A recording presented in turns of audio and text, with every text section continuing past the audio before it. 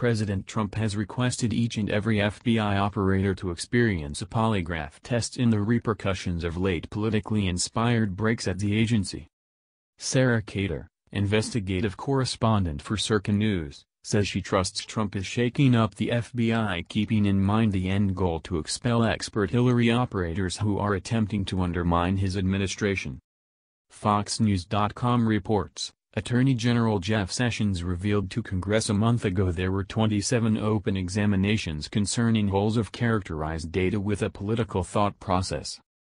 Carter said it's not clear if those tests are fixated on the FBI, yet she said the examinations have included lie indicator tests.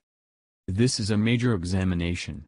What I know is that they have been running polygraphs on individuals inside the FBI. They are searching for leakers and significantly more data is going to turn out. I believe there will be a shake-up, she said.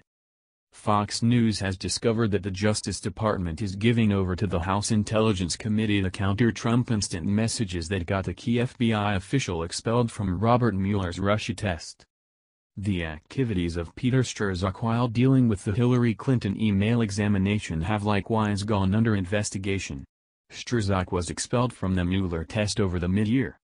On Tuesday, Judicial Watch discharged an email demonstrating another Mueller agent, Andrew Weissman, had lauded active acting Attorney General Sally Yates after she was let go in January by Trump for declining to guard his travel boycott.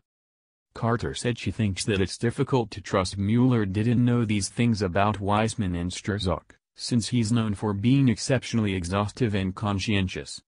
She concurred with President Trump's appraisal of a FBI destroyed when it comes particularly to senior-level FBI authorities, yet not general population specialists.